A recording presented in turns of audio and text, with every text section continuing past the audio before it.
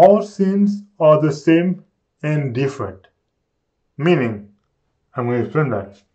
All sins are the same means the wages of sin is death.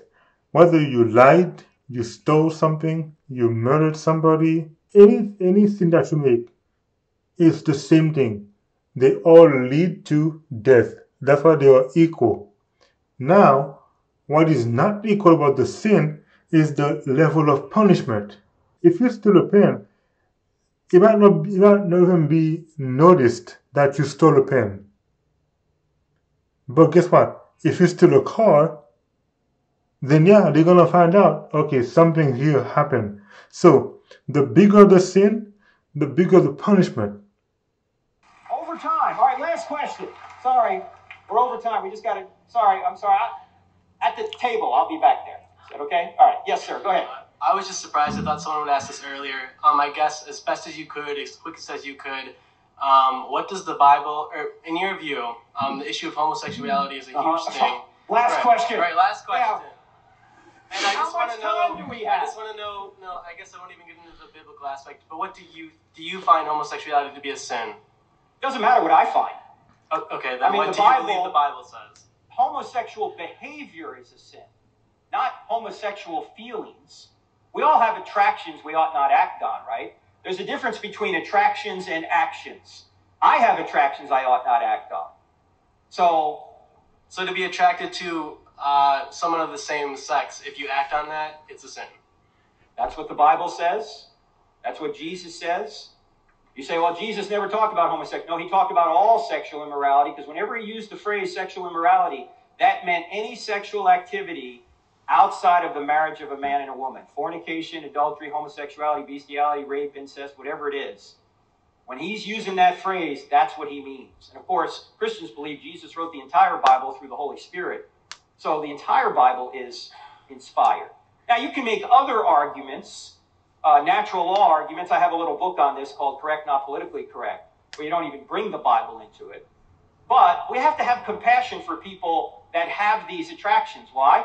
Because they didn't wake up one day and say, I want these attractions. They had them for whatever reason. And so we all have attractions we ought not act on. And so we all have to hold one another accountable to attractions or to actions that are going to hurt themselves or others. So it's not just homosexuality. The reason homosexuality is such a big deal in our society because all the political things going on around it. Right? So very last thing then on that topic. By that logic, you would be grouping homosexuality at the same wrongness as bestiality and rape, correct? Well, I don't... To act upon it. It's not my opinion what's right and wrong. The Bible says that, correct? The Bible... Well, not all sins are the same. People always say all sins are the same. No, sins aren't the same. Jesus implied that sins were different.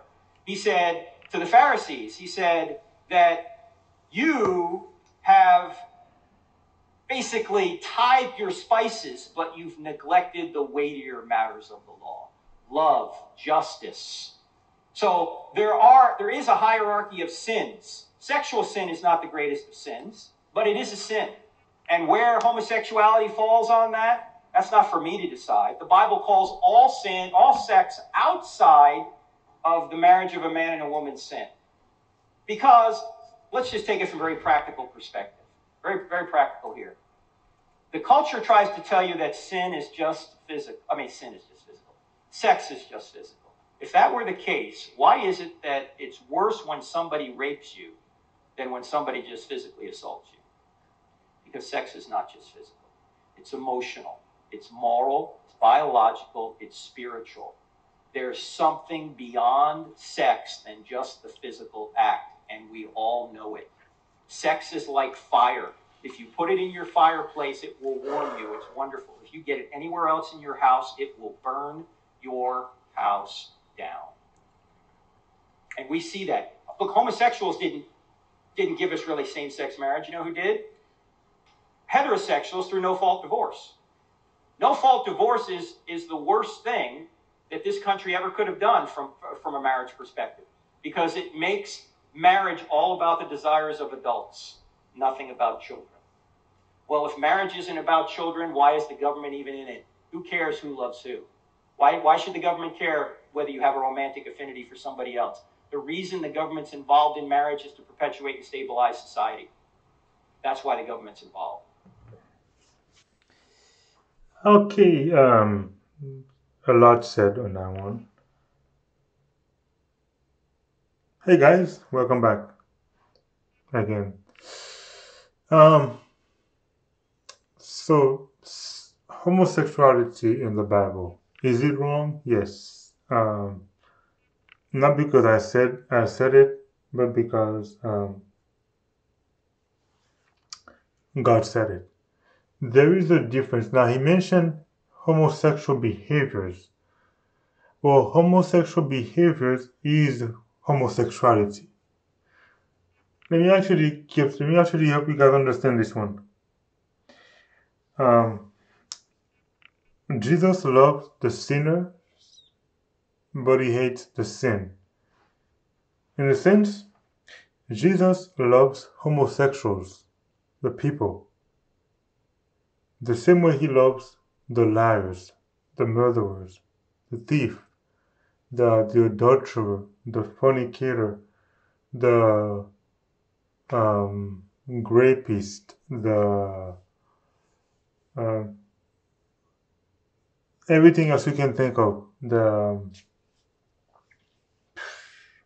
adulterer, I would mention that. The thief, the idolater, the wrongdoers, the jealous people. Jesus loves all of them because we are people. What Jesus hates is homosexuality, rape, murder, lying, stealing or thieving, idolatry,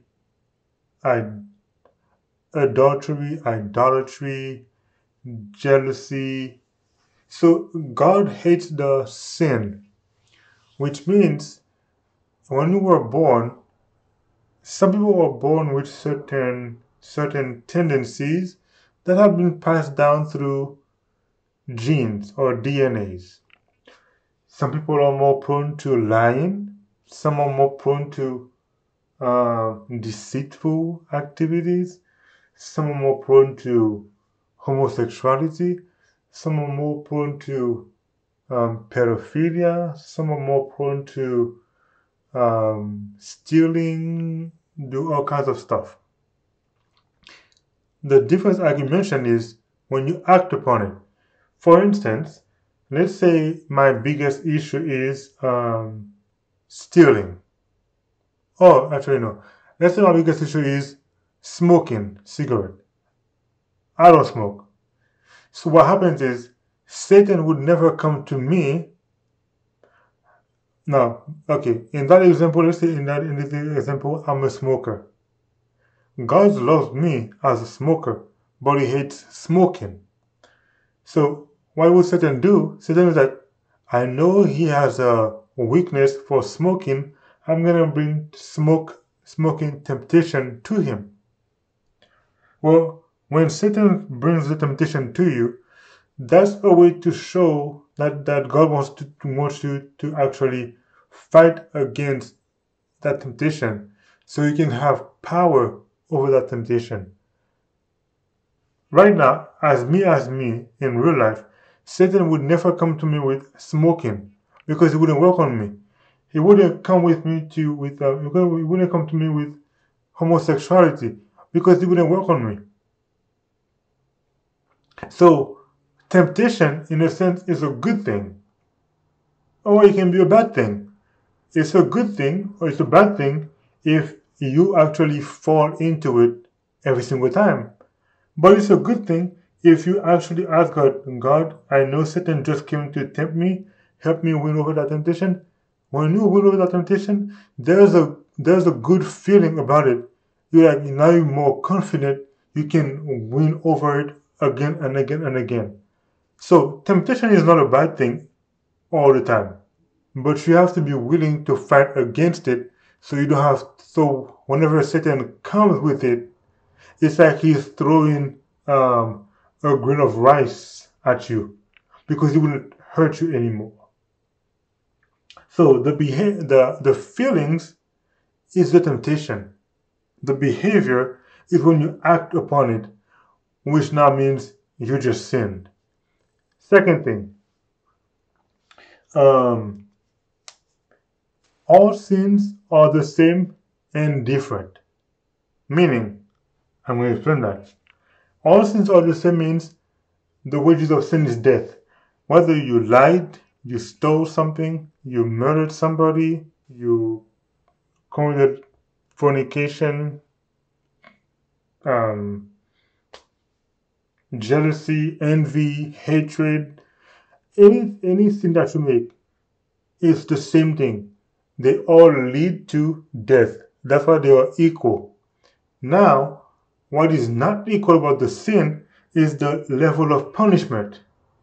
For instance, when you were born, when you were younger, let's say right now, what would be the consequence between you stealing a pen versus stealing a car? Actually, if you steal a pen, it might not even be noticed that you stole a pen. But guess what? If you steal a car, then yeah, they're gonna find out, okay, something here happened. So the bigger the sin, the bigger the punishment.